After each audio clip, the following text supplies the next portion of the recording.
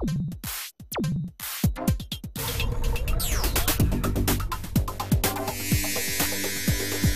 time factor is paramount for all safety measures in tunnel work.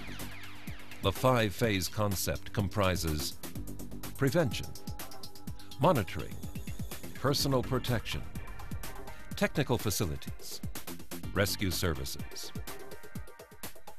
Prevention includes a traffic control system with information for tunnel users on specific hazards, such as maintenance work, contraflow traffic, and weather at the exit.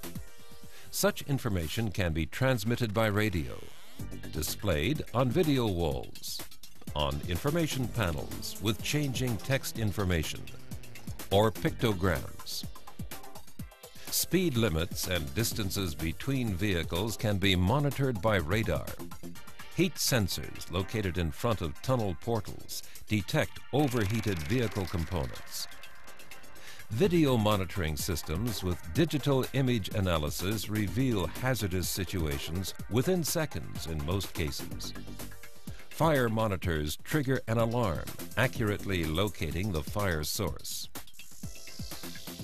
In the case of an alarm, the monitoring system sets off a series of measures automatically without waiting for someone at the central station to react.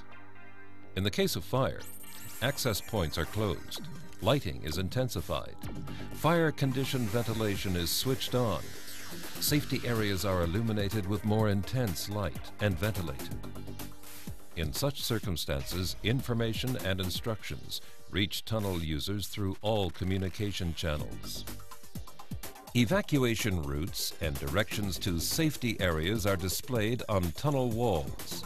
Sound and video connections with safety areas provide communication with the central monitoring station.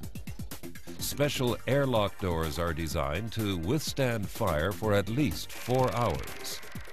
Safety areas can also be connected to ventilation ducts under the roadway by stairs which can be used as escape routes.